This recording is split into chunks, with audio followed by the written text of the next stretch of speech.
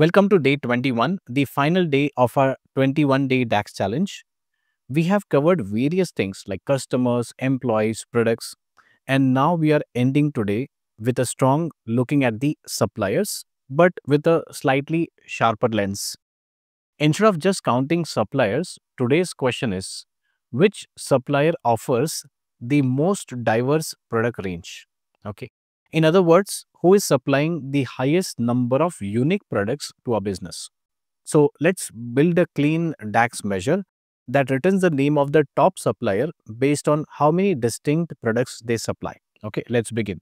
So we will divide this function into 4 parts. The very first thing, we'll just create a measure over here, and we'll just create a virtual table. Before that, the name of this particular measure would be top diverse supplier equals. We will have a table named as variable table. Remember, so since we want a supplier with unique products, we'll create a table for each supplier and how many products they supply. Okay. So to create a virtual table, we will use the add columns, values. We want supplier ID from the suppliers table. Okay. Then definitely the next thing we want as the product count. Okay. Product count will become a name of the column. But what do we want in the product count? The count of rows, okay, in the products table.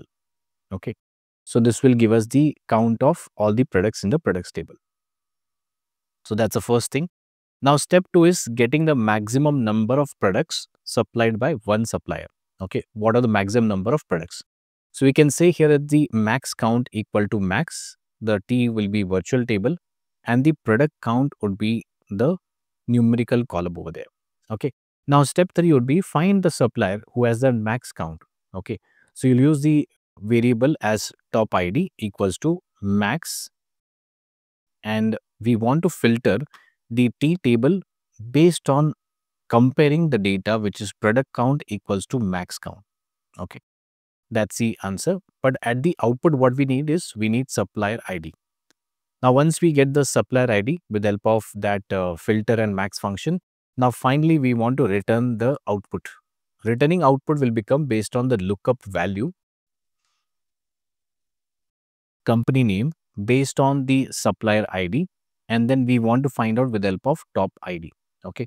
So that's it. And once we press enter, it will give the supplier name who offers the widest product range. Okay. So when I minimize this, when I go back here, when we drag and drop, okay, when we drag and drop, it tells us Dell Technologies is a company which has the variety, okay, maximum type of options they have. And that's the company name as Dell Technologies. That's a supplier. Okay. And that's it. Challenge 21 is completed, everyone. Over the past 21 days, you have built some of the most practical and powerful DAX functions which are used in the real business world. Okay, covering everything from the customer insights to employee performance and supplier analytics. If this helped you, make sure you like, subscribe, and share with your team or learning group. This might be the end of the challenge, but it is just the beginning of your Power BI mastery. I'll see you in the next project, and all the best.